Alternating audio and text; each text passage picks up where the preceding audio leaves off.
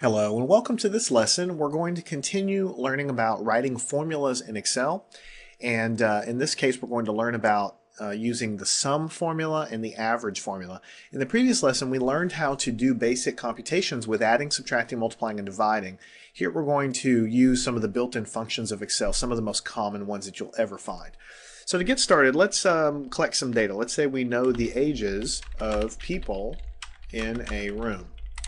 All right, now one thing I want to point out to you, just one thing that, is super useful. I don't like the way this spills over into the adjacent cells. I mean, it's all in B2, ages of people in a room, but it just seems to spill over. So what you can do is you can make the column wider, of course, but you probably don't want to make it that wide. So we'll make it just a touch wider, and I'll double click this to edit, and I'll put my cursor after the word people. Now, if you hold the Alt key, and while you're holding Alt, press Enter, then it allows you to put a break in there in your text and still have it contained in cell B2.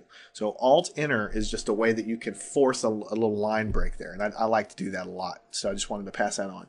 So let me go ahead and collect this data. Let's say we have a 32-year-old in the room, we have a 28-year-old in the room, we have a 34-year-old in the room, and we have a 56-year-old person in the room. So we have 4 people in the room.